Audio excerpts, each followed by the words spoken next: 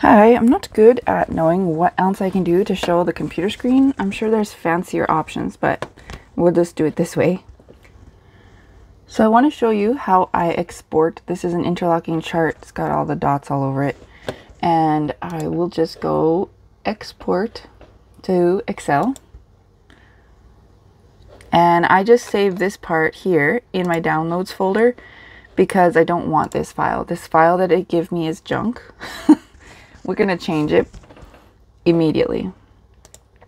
So it says some data might be lost if you do this version that it gives. So I always have to save it as something else.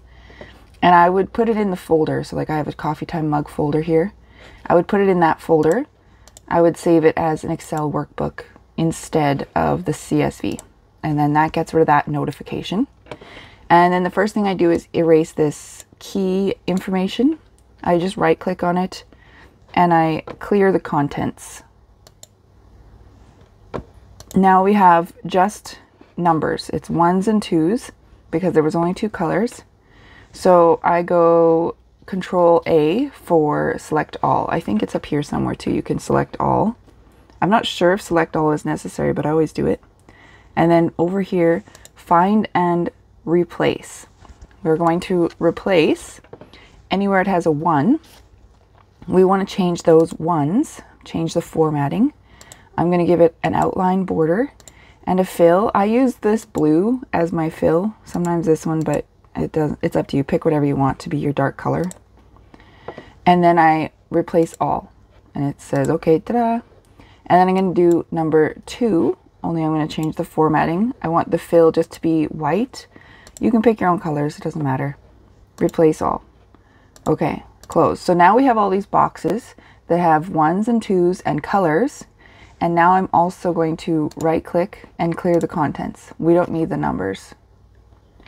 We also have them weirdly shaped. So if I Ctrl+A again, it'll expand it. I'm not sure if you need to do it now or later. I do some of these steps a few times because I'm a goofball. I do 26.4 as the row height and then format column width 4.11. I have no idea why those numbers are so different, but that's what it does. Then, depending on how you want to number your rows, I usually start over here at the bottom corner, right? So I've been numbering my columns 1, 2, whoops, 2, right? And if you just select those and then you take this little bubble at the bottom and go across all the way to the other end, it auto numbers it for you. And then that whole row, I copy it and I bring it up here and I insert them above. So now there's a tiny line. I can make that a little bit smaller if I wanted to. And then I do the same for the columns, obviously. Columns and rows. So here, when I do my counting, this is actually, I need to know around 0, 1, 2, I think it was.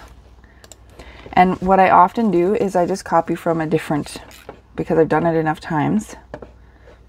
I'm just going to open a different one and copy it.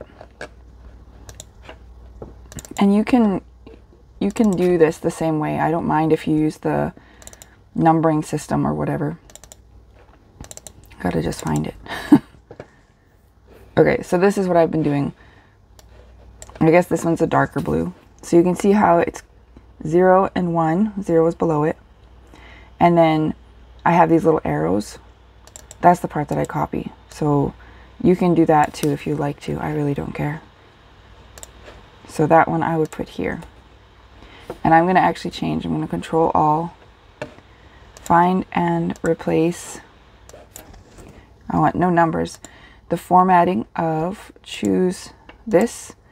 I'm just going to replace with the darker blue because apparently that's what I've been using. Yeah, okay. So this is now going to be repeated all the way up. There we go. And apparently I forgot, which is why I always copy. I started this at 0. I forgot. So I'm just going to change that. It's this here. I didn't start with 1, I started with 0. I can show you, or you can just have a copy of my key if you like as well. And that's why when you read the key, it tells you that all of these even numbered rows and columns are always using the main color. That's why I did 0 here, because 0 is, then it's always even numbered, our main colors. And this row, we're going to copy it and bring it to the top again because I had needed that to be the same. And then I do the same over here, only the arrows are facing the other direction. So these first four is what I put. You'll have to type your own the first time, but then you can copy and paste from your other projects. Oh, I need another row here. Insert.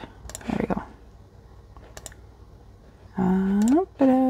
Copy. So you can see there's three empty white ones here, and the way I lock mine in 1, 2, 3 is actually turns it into, then there's a 0 below it, and then I drag it up. So that is how I do the boxes being the same size and the numbering and the colors without the numbers. And then I also will go up to the page layout and I make the margins narrow. And then I print titles. I change the page order to be over and then down. And in the margin section, I center it. And in the header and footer section, I don't want to scale it with the document because often that's, if I want a one-page version of this, then it'll make the words really tiny. So my custom header would be like pattern title. Oops, goodness. Okay, it's not real, so whatever. Pattern title. You can change it in here if you want it to be bold or whatever. And then the custom footer. Over here I put my copyright, which I always have to copy and paste from somewhere else because I don't know how to type a copyright symbol.